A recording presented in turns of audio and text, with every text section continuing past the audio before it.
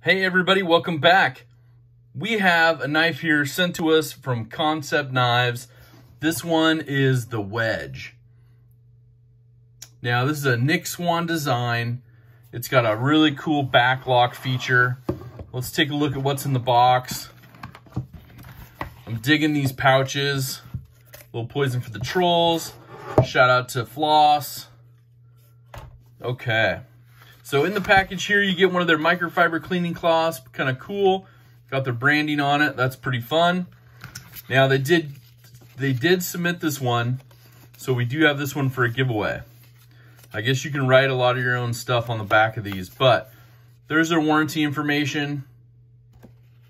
What is covered. You can always contact their customer service right there.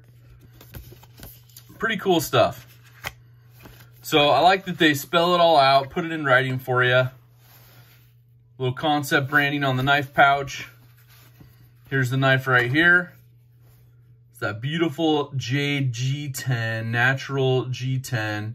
Got the back lock. Have a pretty long nail.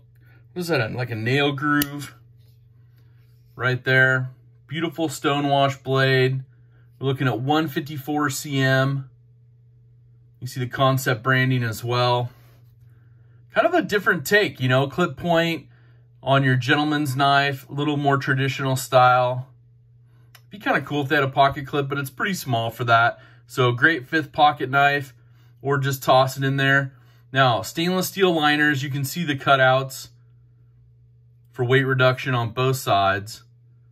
So that's pretty cool. This one comes in at 2.49 ounces. So pretty good. I like it also that, you know, if you're pushing on this, you're getting some really good cuts in there. You know, if you need to, you can obviously get your finger on that. So the clip point, kind of the shape right there is built right in. So you can get some really good detailed cuts going. I like this one. And it's going to run you right in the $70, $75 range, most retailers. You got the S there for Swan, the wedge. You got your model number there as well. Pivot hardware, all stainless steel. And that back lock makes it very easy to close it, and you're not going to get yourself either way. Very strong back lock feature.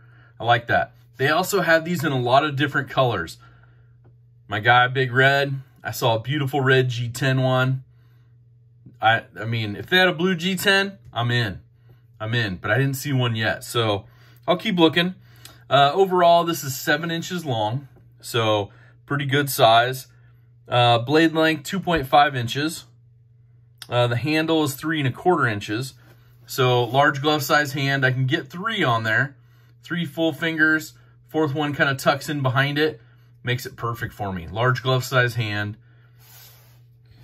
Overall, I think it's good. I think it's good that they went with the steel, the 154 cm. I'll wipe off the fingerprints. Let's do a couple comparisons. See what this one looks like. We got the ZT0230 right here. So just a size comparison, pivot to pivot.